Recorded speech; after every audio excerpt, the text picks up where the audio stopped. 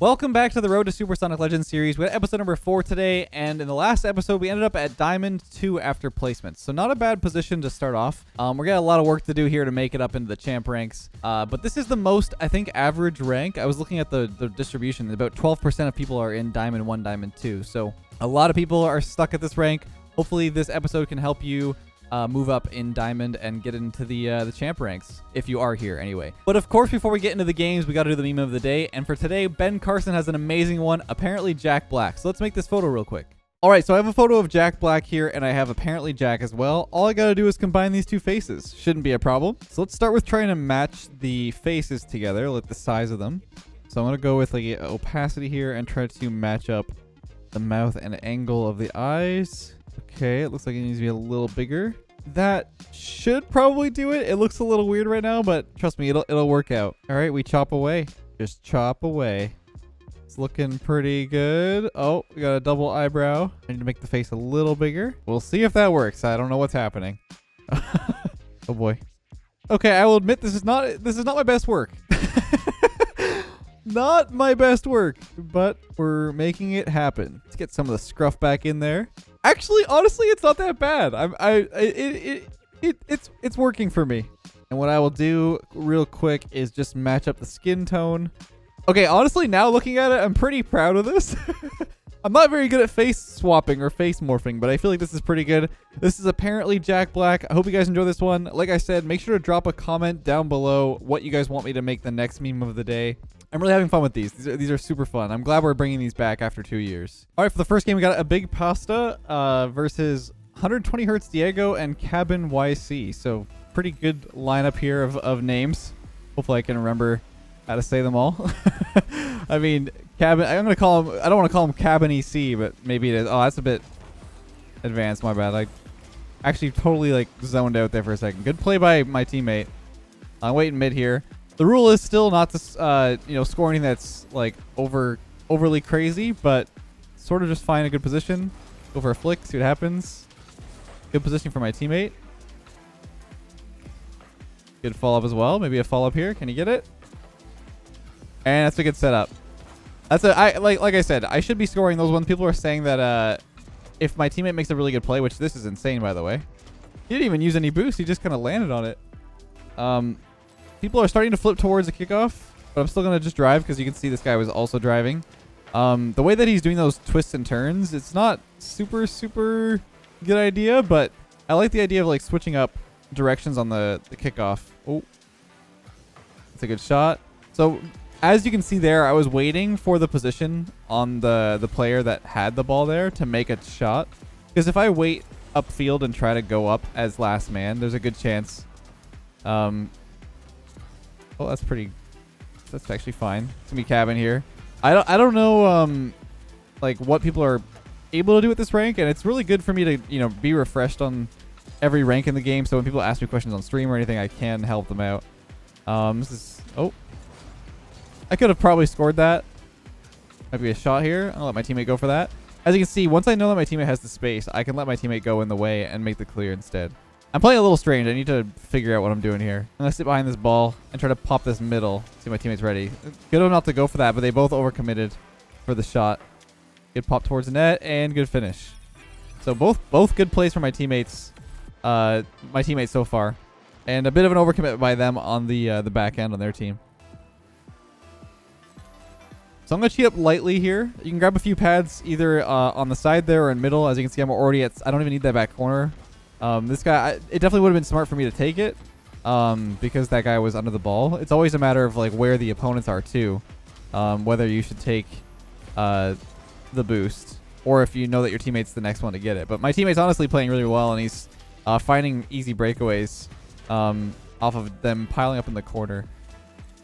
I couldn't really tell who was the one making the mistake there, but someone needs to make sure they're not diving into the corner as soon as their teammate challenges. Now, I can't really go back to the corner boost there because if I do and they make an immediate shot back left corner here, it's going to be really dangerous.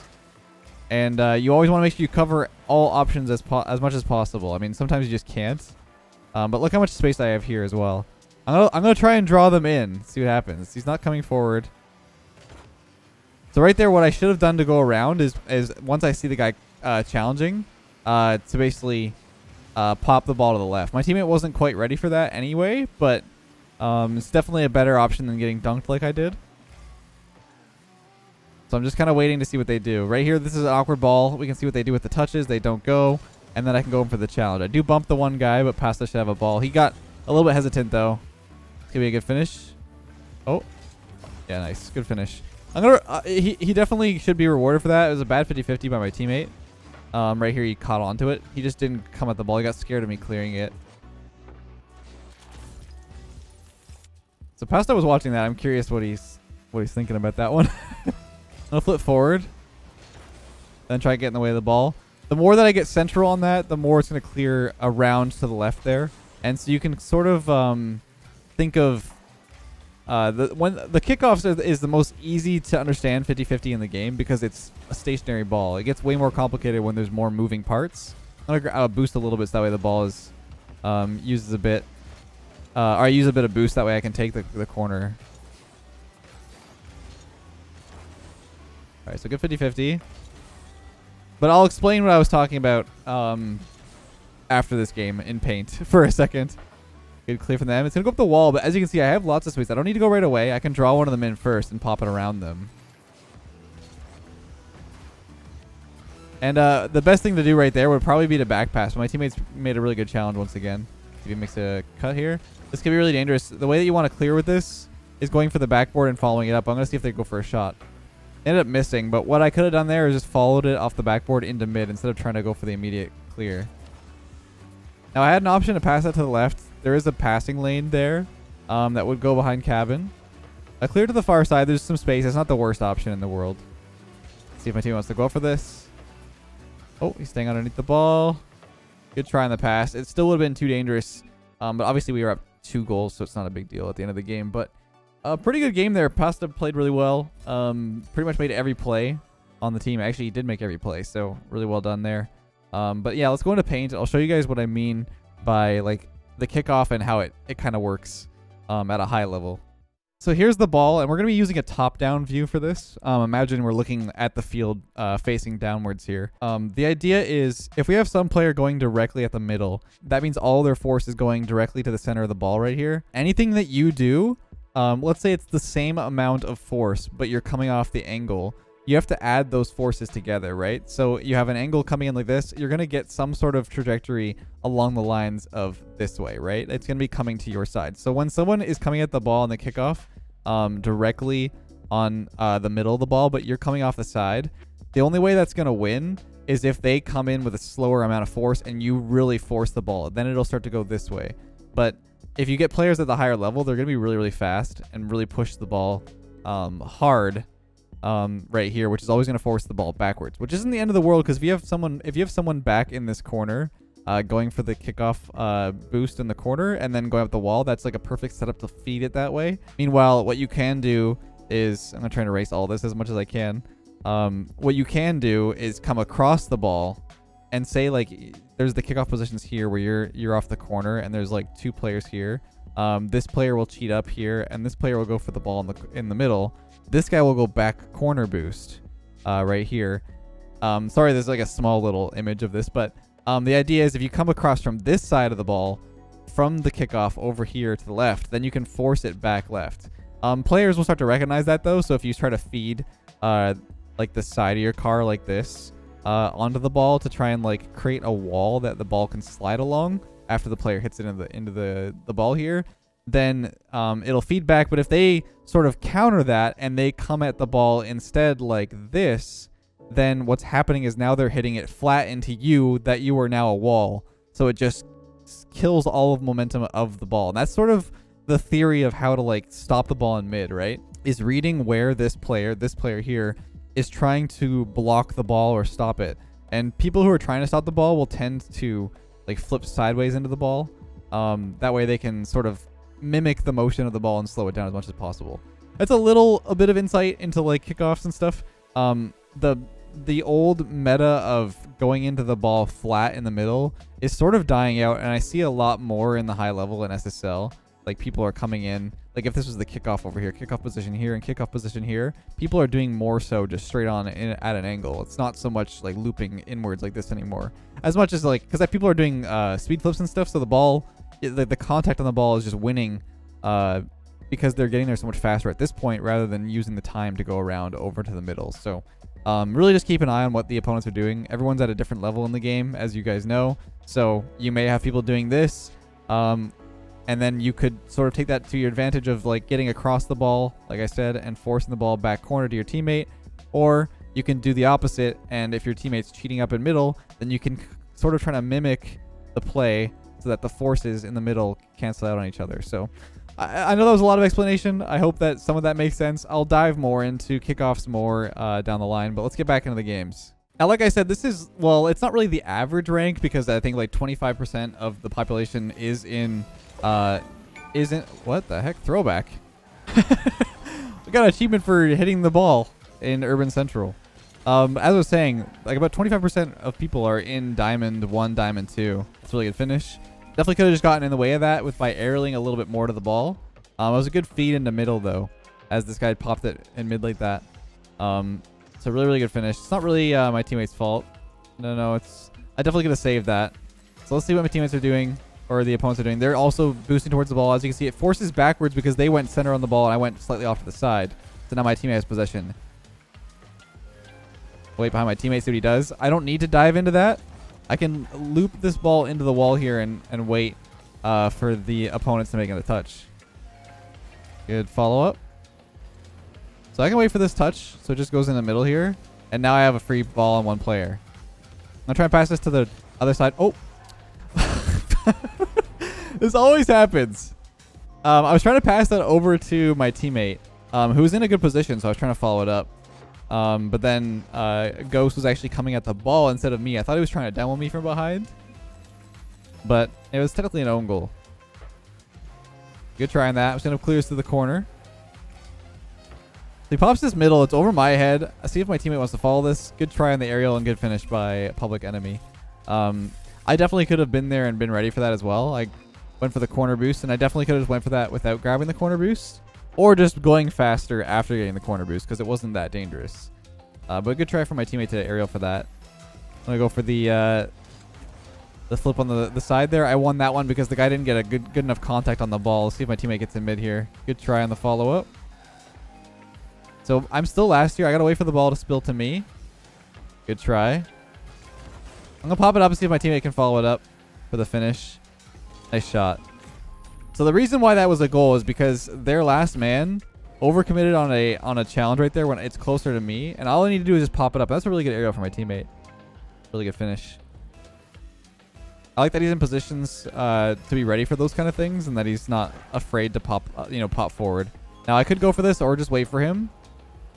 The idea there is that he still has possession off the side. Even though the ball's not near him, it's understanding like what possession actually means in Rocket League rather than like having the ball near you. Because obviously the ball is really just, a moving object that is never really connected. You're not holding the ball, right? So possession is sort of a figurative term in Rocket League where it's just like a matter of who can get to the ball first. So knowing that spacing and knowing what is better, like what is a better position versus the two players. I'm going to try and go to the side here and pop this to my teammate. Really good block from Public Enemy to be ready for that. I'm going to pop this middle again. I'm going to pop it up. Let's see what happens. It's a good try. You can still maybe turn or something. So once again, see how I'm positioning to be ready for where he can clear it? Like he's on the left side of the ball. Oh, almost unfinished too. He's on the left side of the ball, going to clear it on the right. So where do I go? I go on the right before he makes the touch. So this is a good opportunity for me, or if my team wants to challenge once again. It definitely is one of those positions where I think that he could loop away. Maybe he's not used to players being ready for that. It could just be, a mentality thing that, hey, I'll take control, which is fine. Good demo from Ghost as well. But like I said, I have a clear run up on the ball, and if my teammate just wants to back out and follow up, that would be a better option. Right here, I have some space. See if he's going to come near the ball. He doesn't come near the ball. I'm going to wait for a 50-50. Now, what I could have done there is go to the right side of the ball and chip it middle in case my teammate's ready for it. But I don't think he was quite ready for that. Now I am last man here. I'm going to once again work on my shadow defense. Now I can challenge because I'm going to reward that my teammate tried to get in the way of that. When he's going for that challenge, it's to stop the players from advancing down the field. If he makes that challenge and I don't follow up with his challenge in midfield, it's going to be a wasted position of my teammate going. And that'll be on both of us that, you know, maybe he challenged too early. Maybe I didn't follow up on his touch. Like right here, me being ready for where he drops it is super important. Because if I don't, it's just a feed to them. So fault is equally on the player who challenges and misses the challenge and the person who didn't follow up. And it's just a matter of how well can those two players together work together. So you're going to get teammates that you don't mesh with, teammates that you do mesh with really well, and you know you seem unstoppable. So you're like, oh, we just won so easily in this game. How is it that we lost the next one or whatever? It's just maybe you work better with certain people, maybe you don't. See what happens here. Oh, that could be really dangerous for them. I could have went for that. That was a bad play by the guy on the backboard.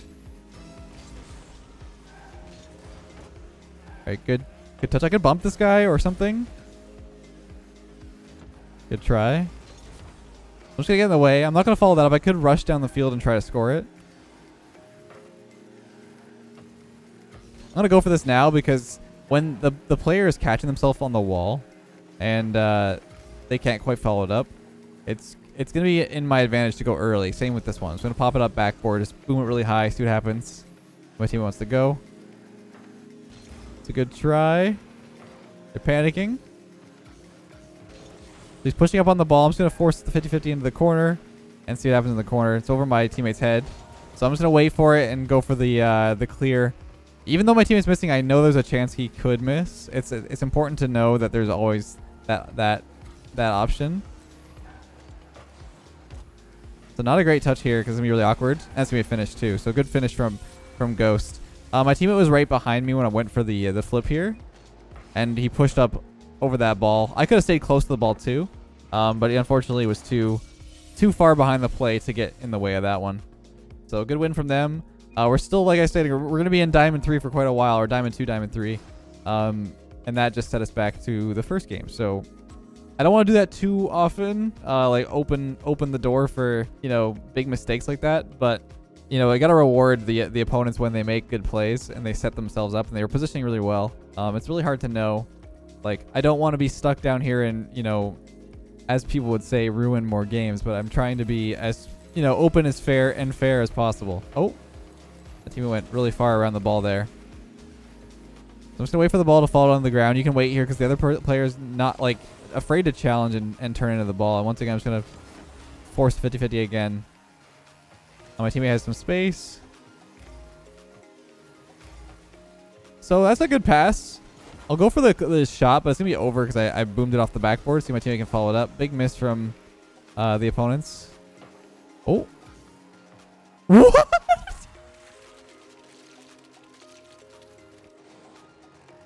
Excuse me? Wow. I've never seen that before. Okay, I'm going to go for the 50-50 here. You can see, once again, I won that challenge because of the fact that I went on the left side of the ball, and they didn't get a very strong contact in middle. I've seen a few people aerial, and I don't really know, like, if I should be jumping for a lot of balls. I mean, so far, the play hasn't been too fast in the air, but they're making touches in the air. As you can see, they're following each other up. I'm just going to jump for this.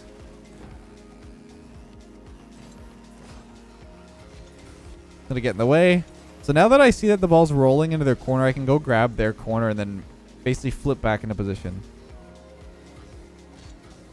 I'll go for it again. I'm not going to be on target there. It was a really good setup, and there's only a very, very small window of opportunity for a goal there, and I need to be ready right away. I would say that the timing that I took there to go for the challenge was too late. So you can see that the window of opportunity was very, very small for that. So it's whether or not you want to risk making that play. And as you can see, I committed, and then the ball fed off the backboard, and then because of that, there's momentum already going down the field for the opponents to make it a shot, and my teammate couldn't get back in time. So that goal was on me, in the fact that I was overcommitting on a play that I could have waited for. So I could try to pass this. This guy's jumping up for it though, so I'm just gonna get out and let my teammate go for it instead. Now this is awkward because sports guy could try to dribble this. He's trying to. He's losing control, so I'm gonna try and stay close. My teammate went, so I'm gonna try and get back here. It's gonna be dangerous. Now the way that I want to defend this is to be a goalie or be a shooter, but like basically shoot on the goal but miss, if that makes sense. So, you know, play how you would normally play defense or offense, but play it in defense instead. So my teammate went for that. I was trying to see if he was gonna make a touch. A challenge here and try to get this in middle. My teammate went for the middle boost instead of the corner boost. It might not have been there, but still. There's a good opportunity there. This is dangerous. I am last man. I'm going to go for it because I saw my teammate underneath the ball. Now, what's been going wrong so far is just a lot of aggressive plays from our team. So hopefully we can change that. I'll pop it up. Probably going to be Owen here clearing it. My teammate should turn on this and try to get in the way. It's off target, so I'm just going to wait for it to be in middle here. Pop it around. Look at backflip from them. I'm going to do the job of waiting behind my teammate while the other team goes for the play. One thing, I'm just going to try and pop this up, but I can stay near this and get in the way again. This guy's panicking. Oh, good try. Good try. I like that. I like the effort. So I was last man there, but once again, the guy didn't have control yet, so I felt like there was a chance I could go for the ball. Let's see if my teammate can go for it. We clear the corner. It's going to spill in the mid, and it doesn't look like they're ready, so I'm going to pop this off backboard and see if my teammate can go for this. It's a good try. But as you can see, that worked out because I popped it so high that I was able to get out of the play before my teammate went for the shot. So it's all about timing based on the clears too. Now I am last man here, but see all these front flip pops are giving us a lot of time. It's also giving the opponents time to read the play. So once again, my teammate overcommitted, so I'm going to wait in mid here. Now, I did block the direct shot on target, but the other guy went super early and actually missed, which almost worked for them. I'm going to go for an aerial here, try to pop this forward. He actually could have went forward to stay with that. I'm going to go for a pop off the backboard or something, and then maybe go for a demo. The guy wasn't even paying attention to the fact that I was going for that. That could open the shot. Good try. But as you can see, that a lot of players at this rank, they're not really being fully aware of... oh, no. Oh, my... I mean, we are in Diamond, and I definitely feel like I could start scoring, but that was not what I expected him to do. He ended up going over the ball, so there's not much I can do with that. I'm trying to anticipate what the guy was doing and going for the 50-50. I don't know why I'm complaining. We scored. I mean, it was a sort of unexpected play. It always, every episode it happens, though. Good try from them. That was a really good play as well. As you can see, me being front post and being in front of them is not good. Obviously, as an SSL player, I have the time to react to that, but I shouldn't be in that position. I should be waiting back. I only was there because my teammate was on the wall, and I thought he was going to jump out and touch it, so I could follow it up, but he did miss, and that puts me in a bad spot. So it's really on me still to make sure that I'm not over-committing on the position. That's over my head, so I'm going to let my teammate go for this. He has a few options of what he wants to do, so you can pop it over like that. That's a decent try. But now I'm going to be alone for a second. Go for a touch. See what happens here. You might go for a pop. And we'll go to overtime. Alright, so I'm going to cheat up a little bit. Last time my teammate completely missed the ball, so I'm a little bit scared to push up really close. Because he just drove past the ball on the first kickoff. Good try on the finish. So the biggest thing for me, what I've noticed from my teammate, is that there's a lot of opportunities where we could keep possession or try to make a play that... I'm going to try and pass this middle. It's a little bit high. But there's a lot of chances where we could be keeping the ball close and making a play that isn't too dangerous. A big miss. See what happens with sports guy. Alright, so I'm just going to pop this up. There's definitely an open net there a little bit, but I'm going to stay under the ball and try to pop this off the backboard. See if my teammate can go for it. Good try. Nice finish. That's a really good play. So I basically, all I did this game was just pop the ball high a bunch of times, and the opponents couldn't deal with all of them. They were a little bit awkward on positioning on the backboard and stuff. But my teammate played really well to finish off that last goal, and I'm not really sure what this LOL is about, but let's see what happens. Oh, funny goal. Yes, it was a funny goal. Hope you guys enjoyed this episode. Hope you guys learned something from the kickoff explanation. If you didn't, if it didn't make full sense, I'll clarify more in the future episodes. But until next time, have a great day. I'll catch you guys in the next one.